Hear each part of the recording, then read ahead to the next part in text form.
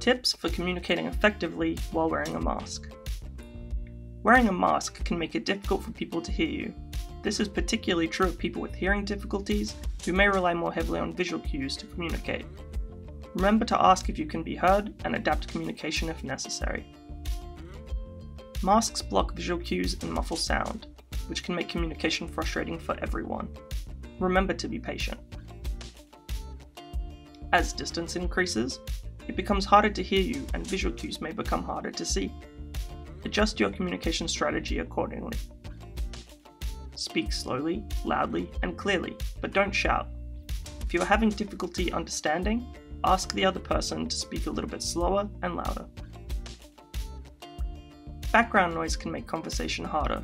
Consider moving to a quiet area to better hear what is being said.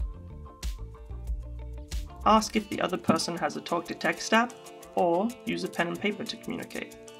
Remember to use simple English. If language is a barrier, try to demonstrate or draw simple symbols of what needs to be done. Remember to check that everyone understands what is being said. If someone is unsure, try rephrasing.